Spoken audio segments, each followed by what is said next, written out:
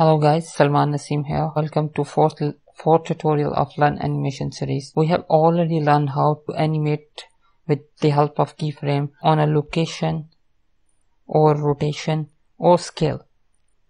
Today we will learn how we'll animate the change in a shape of our object. For that we'll select the object first and go to object data properties. Click the plus button to have the basic shape of our object and click the tab key.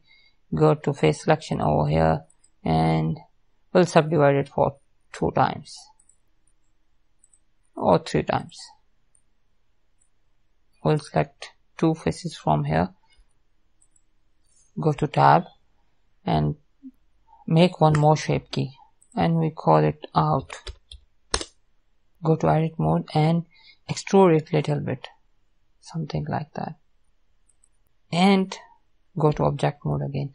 Now whatever we have changes on our object is vanished away, but if we drag our cursor from the value to 1 to 0 to 1, we have something like that. And interestingly, we can animate it by adding a keyframe over it. So what we'll do, we'll bring 2 from here also, extrude it same as before, and we'll click the tab key. Now it will work something like that. To make it more interesting, what we'll do, we'll select these faces and go to material tab. We'll add another material, click assign and make new material with the different color. Now if we'll go to material preview, we'll have something like that. We'll test it by adding a keyframe over it. Click over here and go to 20 frame and make the value over here and add another keyframe.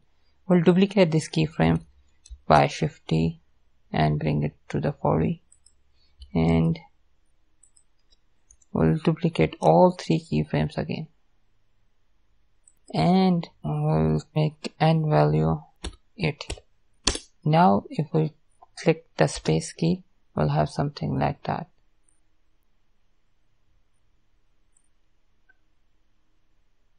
That is all for today's video. Thanks for watching. See you in the next video.